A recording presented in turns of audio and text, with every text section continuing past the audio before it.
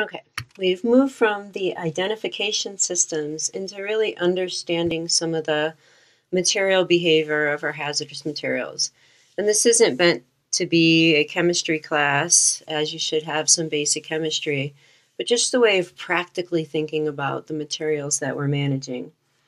You're going to get some excellent information from Chapter 11, Tools of the Trade, from our text. It is my favorite chapter in the text, as well as Chapter 2 has properties and toxicological information of hazardous materials. And all of these really give you a much richer description of the properties that we'll be discussing. So our outline for today is we're just going to understand the basic relationship between the chemical and the physical properties and how you can use them to not only identify the hazardous materials that you have on site, but also ways in which you can keep them safe in the workplace as well as safe in the environment. And there's lots of great case studies from the Chemical Safety Board, and I'm hoping that somebody took a look at this alley alcohol vapor explosion that occurred because it actually was heavier than air. It was released in an area where there was a valley, and the materials built up, and they had to do shelter in place, which we'll learn about, although most people are experienced with it now that we've gone through COVID.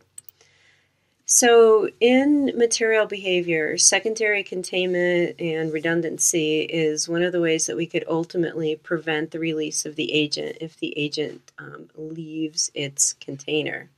So hazardous materials rarely leave their containment on their own. Some form of situation sets them in motion. We can think of these four main types, and this is used in risk analysis or threat management. And the first one is some form of human error, and an example would be 3 Mile Island, although we know that there was more process error evaluated in that situation as well. And then we have these intentional acts of harm, such as the Kuwaiti oil field fires. Environmental conditions that may cause a release, such as the nuclear disaster at Fukushima, that's still causing problems today. And then the last one would be the container or equipment has a flaw or a failure that causes this type of release. And there's never one single cause, but there's different ways in which we can evaluate this and put these into their different categories and see which ones create the most risk in our environment that we work in. And usually we can control human error to some degree through training and education and proper selection and oversight. We hope that intentional acts of harm will not occur on our job site, and we protect through safety measures. But these environmental conditions or the container or equipment are ways in which we may be at risk of loss from hazardous materials.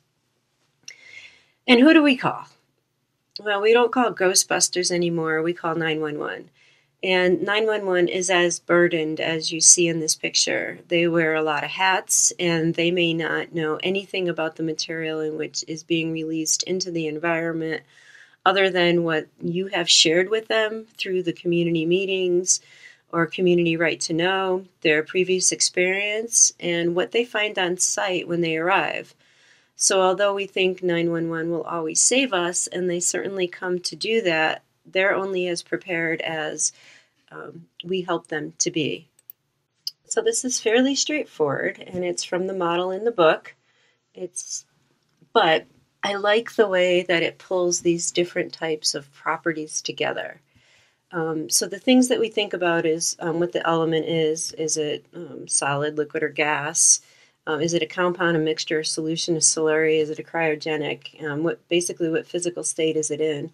What temperature does it best perform in? Warm or cold, or not best perform in, but keep us the safest in?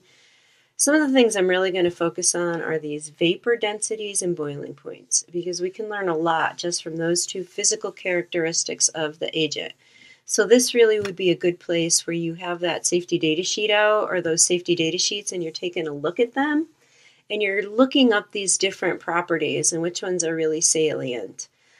So there's definitely critical temperatures and pressures in which the agents will start to change. For example, ice would melt, or alcohol will start to evaporate or condensate. So for our flammability hazards, we think about our flash point and our fire point, our auto ignition temperature, as well as our flammability range, and that's old school called the explosive range. Now reactivity, those are the ones that tend to get us in trouble because we don't expect them to do the damage that they do as quickly. But reactive agents can be oxidizing agents, water reactive, air reactive. They can create polymerization, and they can have a self-accelerating decomposition temperature. And we'll take a look at that some more. So if you're thinking about that NFPA diamond, that's that yellow zone. And then corrosive hazards, we look at our pH, the concentrations, and whether it's an acid versus a base.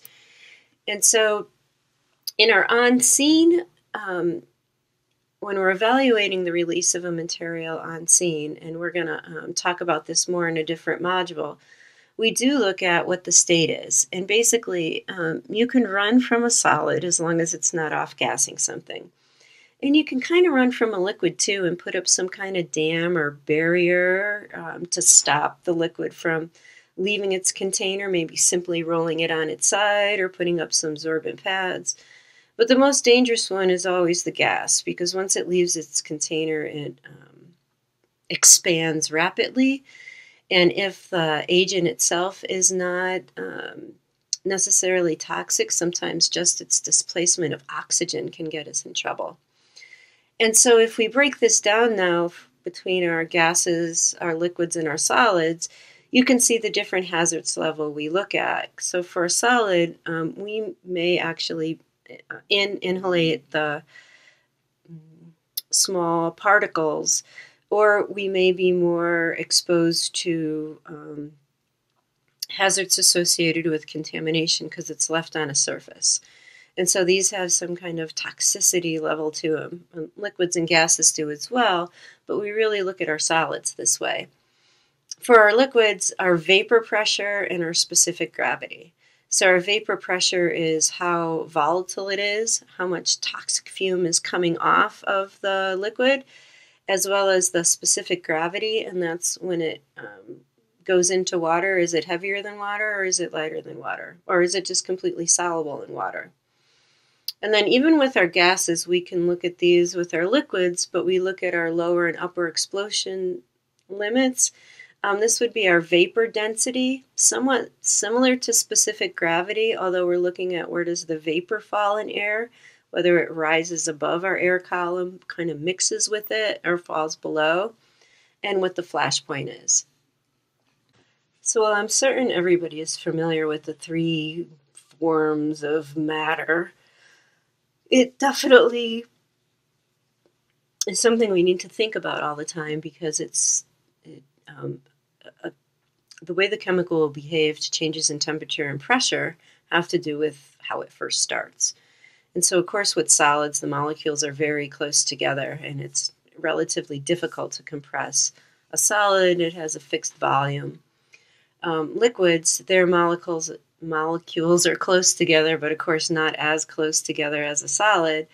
You can compress a liquid somewhat, usually through a cooling process, as well as you can expand it through heating.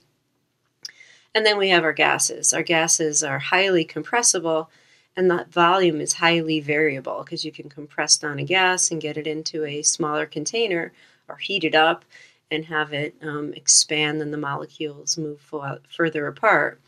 And so most agents go through the phase from solid to liquid and liquid to gas, but some of them go directly from solid to gas, and that's called subliming.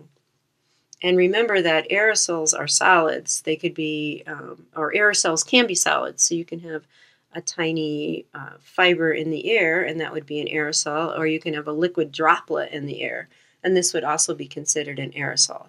Aerosols are not gases. Gases are different. They don't have that property to them. And so this is kind of an eye chart, but it came from the NIOSH Pocket Guide. And since we use the NIOSH Pocket Guide to reference the physical properties of chemicals we may not be familiar with or we may need to look up, it's good to refresh what some of these abbreviations mean. And so just through the top of your head, I think you understand what the molecular weight is. The heavier the chemical it is, you're getting closer to a solid, and the lighter, more likely to be a gas. You have a boiling point, and the lower that boiling point is, most likely the higher the volatility of the chemical, and that's because that vapor pressure will come off quite readily. And then you have whether something's soluble in water or not. The flash point, which is the temperature at which liquid gives off enough vapor to actually create some kind of, or to have a spark, a flash, may not turn into a fire if there's not enough fuel there. The ionization potential is really interesting, and we can use a photoionization detector to determine how much of a certain gas is in the atmosphere or whether the gas is there itself. And basically the ionization potential is the potential to lose an ion when it's heated up to a certain electron volt by our photoionization detector, which really all that is a bright light inside of a meter. Now our vapor pressure is important because our vapor pressure indicates whether you're going to be giving off gases or not giving off gases. And the vapor pressure will change with temperature, even just the temperature in our regular air. We have melting point, freezing point, upper and lower explosive limits, which I think you understand. The lower explosive limit, if you don't have enough of something, well, we can't get it to burn. And if we have too much, it's like flooding your old car and we can't get it to start. And then we have our specific gravity. And that again, it's in reference to water, and that's where that agent is in reference to water. So let's just take a really quick look at the NIOSH Pocket Guide, and it would be a good idea if you pulled up those safety data sheets as part of your assignment that you now go ahead and look at another source. So look at the OSHA standard and reference your safety data sheet and make sure it's correct, or maybe take a look at the NIOSH Pocket Guide. And I have an actual picture of the NIOSH Pocket Guide here, but of course you can look this up on a website and get a different type of view, but I really like the paper versions myself. All right, so let's just take a quick look at our NIOSH Pocket Guide for benzene. I like that it gives you your conversion here, so you can go back and forth between milligrams per cubic meter and 1 parts per million if you need to, based on the standard that you're referencing. It also gives you the chemical abstract number so you could look that up. And it's really important that you make sure that if you're using a chemical and you're just potentially going by the synonym or the trade name, that that chemical abstract number is exactly the same as the chemical you're using, because it's really easy to make a mistake that way, potentially. It also gives you of course, the synonyms, immediately dangerous to life and health. So it says it's carcinogenic at 500 parts per million.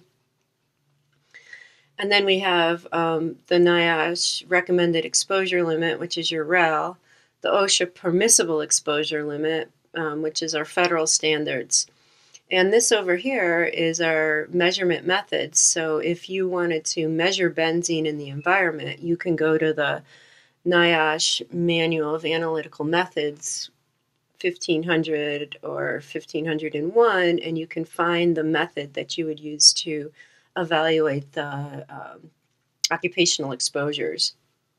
It tells you that it's a colorless liquid and it becomes a solid at 42 degrees. So it changes its chemical state pretty readily. 42 degrees is, well, here in Montana, we can get that on any given day, right? So it goes from a liquid to a solid pretty readily. But it's not soluble in water. It has a low molecular weight. It has a fairly low boiling point, 176 degrees Fahrenheit. Its specific gravity is 0.88. So its specific gravity is less than 1, which means that it'll float on the top of the water, right? It won't sink to the bottom of the water, and it won't mix in the water either. It has a lower and an upper explosive limit. So at 1.2% by volume in air, you can get that flash, and anything greater than 7.8. So it actually has a pretty small flammability range, but it is a flammable liquid. That's just its lower and upper explosive limit. Then it tells you what personal protective equipment to use and some basic first aid, and the first aid is down over here. And you can also see the respiratory protection requirements if you needed to perform a cleanup or you were over any of the occupational exposure limits. And these are, once you remember what the different acronyms stand for, you can see that it's an inhalation irritant, it's an absorption, it absorbs through the skin. You can get absorption through contact. It irritates your skin, nose, respiratory system, cause you to be dizzy, staggering, gait. And then it causes the target organs are central nervous system, blood, skin, eyes, and it can cause leukemia. So that's a real fun one to take a look at. So we looked at a gas, now let's look at a solid. You can see the molecular weight is 207. That is very heavy, right? So we know it's not a liquid, although it does say that our physical properties, a heavy, soft, gray solid, ductile, which means that we could mold it. It has a super high boiling point and it has a very high melting point, so you're not going to get vapors to come off of lead. It's insoluble in water, and you're going to get no vapors to come off when it's at room temperature. That's what it tells you here. But you can also see it has a permissible exposure limit and recommended exposure limit and a permissible exposure limit. And again, these are the sampling methods that we would use if we wanted to sample for it. So what you see on the screen now is OSHA's annotated permissible exposure limit tables, and there are 3 tables. And if we go up to the top and take a look at the header, you can see that for acetone, we have the chemical abstract number, the OSHA permissible exposure limit, both in parts per million and milligrams per meters cubed. If there is a 8-hour ceiling or short-term exposure limit, these are listed. And then the NIOSH-REL, which is recommended but always typically lower than the permissible exposure limit. And then you can click on the link to the American Conference of Governmental Industrial Hygienists. And so this is one place we start when we're looking at our permissible exposure limits. One thing I just want to show you here is that for some agents you have the respirable fraction, which just gets into the you have the respirable fraction, which gets into the deep part of the lungs, the alveoli, and then you have the total dust fraction, which is basically everything that enters the body. And some of that is, of course, cleared out through your nasal passages. So just remember what you're looking for. Is it total dust? And that would be everything that the person inhales, or are you more specifically interested in the respirable fraction, which tends to be the more dangerous fraction? And so if we scroll down here, we might actually be able to find our lead, which was on the previous slide. And what you see here in your screen now is the supplemental information that I was able to find for the Centers of Disease Control. So remember, all these government sites help us find the information that we're necessarily looking for when we're trying to evaluate somebody's exposure, whether it's environmental or it's air exposure. And so I found this here. Appendix C, supplemental exposure limits, and you'll find those as well, and that was the reference in the previous slide. So we never want our new guy not to get burnt up because they don't understand what personal protective equipment really protects them. And understanding hazardous materials, all of this comes together when we're making our proper PPE selections.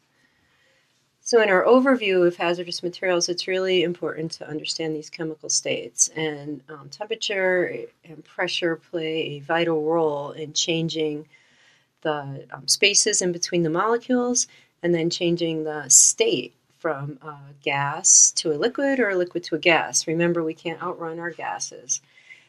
So teaching math virtually is quite difficult, but let's just take a look at our little formula here. We have pressure, which we held the same at 760 mmHg. We have volume, which we're not holding it in its container, which means it can change. And then we have a change in temperature. So here we have pressure 1, volume 1, and temperature 1. So we have 1 liter of something at 294 degrees Kelvin. If we increase the temperature from 70 degrees Fahrenheit slightly to 305 degrees Kelvin, you can see that our volume must go up, because these are inversely related with one another. As we increase our temperature, we're increasing our volume here because we're holding our pressure steady. And so we can change the volume, right? Make something expand or contract by changing the temperature and the pressure. And if something's in a container, such as a cylinder, and we heat it up and it has no place to go, then that's one of the ways in which it reaches its temperature. And so just raising the temperature by 20 degrees without changing the pressure, you can see what happens inside of a material, or you can see what happens to the volume inside of a material, at least mathematically. A welding supply company minutes from downtown is on fire. The business stores hundreds of welding tanks filled with acetylene, a highly flammable gas. The intense heat of the fire is causing pressure to rise inside the 130-pound tanks, and they could explode at any moment. This precarious situation has forced an evacuation of the area and emergency crews to stand back. The building is engulfed in flames, and the volatile canisters can't sustain the burning temperature for long. Police have shut down one side of the freeway, but the other side remains open. If these tanks burst, they could turn into lethal projectiles. This situation, combined with being a stone's throw from downtown Dallas, has all the ingredients for what could become a major disaster. Then, the first tank explodes and flies across buildings.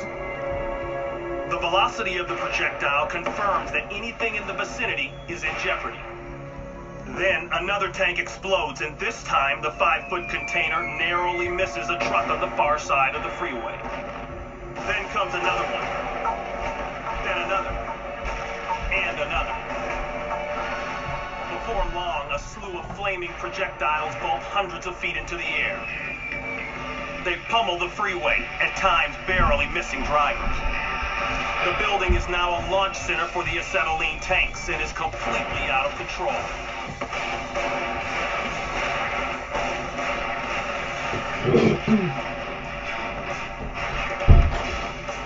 And so this really highlights sometimes the best thing you can do is stand down and stand away and let the incident play itself out, because that was the safest thing for the emergency responders. And we'll take a look at a decision tree in another module. Pressure and temperature, pressure and temperature. So sulfuric acid has a very low vapor pressure. It means that vapors don't come off of it very readily unless, of course, we heat it up. But then look at liquid propane. Liquid propane has a very high vapor pressure, and that's because it's a gas right there at room temperature. And something like chlorine has a high vapor pressure as well. It could go from a liquid to a gas quite readily and be able to give off that volatility, or give off those vapors, which will then be volatile either for our breathing air or because they may be flammable.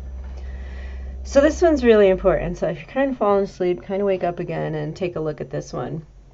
So this is not using scientific methodology here that's exact, but it's a way to think of it with your boots on the ground. So for every 10 degrees changes in temperature, your vapor pressure will double. So let's say that we had gasoline, which has a vapor pressure of 400 at 70 degrees Fahrenheit. And what happens at 100 degrees Fahrenheit? So at 70 degrees, it's 80. At 70 degrees Fahrenheit, the vapor pressure is 400. And we add 10 degrees, and it doubles. So now it's 800. And then we add another 10 degrees, and it doubles again, and our vapor pressure is up to 1,600. And then we add just 10 more degrees of temperature, so we went from 70 to 100, and our vapor pressure has gone up significantly to 3,200 mmHg. And so temperature plays a big role in how our vapor pressure can increase so much, then it causes the agent to go from a low volatility to a high volatility. And this low and this high and this low vapor pressure and this high vapor pressure, we look at another module where we take a look at that as to where we really determine low, medium, and high. But from our textbook that we've been using, and this is the Hazardous Materials Chemistry, a high vapor pressure is over 300 mmHg. A moderate vapor pressure is greater than 40 but less than 300. And a low vapor pressure is lower than 40. So right about when you hit 40 mmHg, there's the potential for that inhalation hazard to happen because there's vapor in the air. And then the higher the vapor pressure, the higher the potential that somebody has the likelihood of breathing that in if they're not protected appropriately. All of us know what fire is, but some people might not know what it is on a molecular level. Yeah, so today we're going to be setting fire to a variety of flammable liquids just to see what's really going on.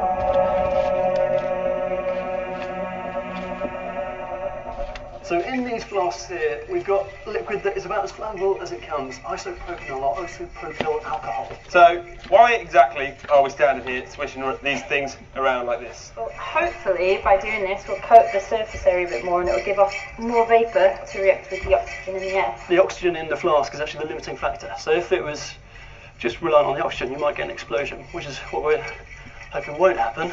Yeah. And I think that would probably do it. Cool. We all know that flames can burn different colours, and that's based on the chemicals that are in there. So should we try some different ones and see what we can get? Yeah, definitely got that. Cool. That's the stuff.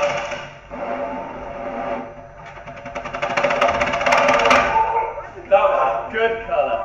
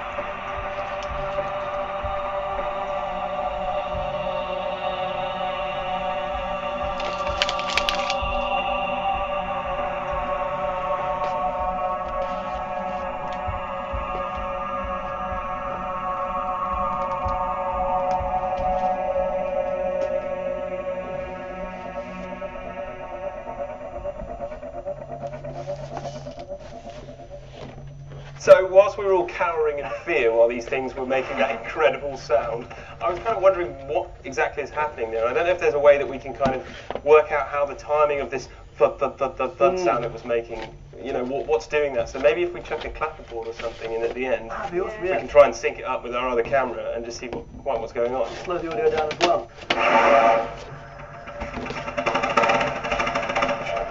Go.